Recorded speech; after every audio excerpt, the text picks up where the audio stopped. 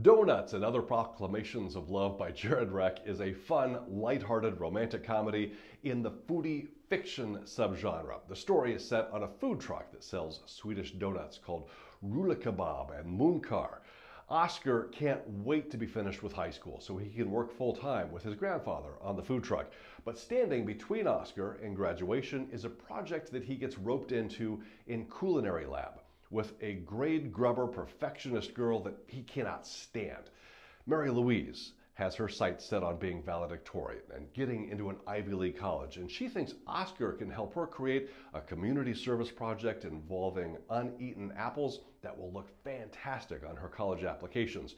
While the project initially leaves a bad taste in everyone's mouth, Oscar and Lou find they're strangely drawn to more than just the pastries that they are creating.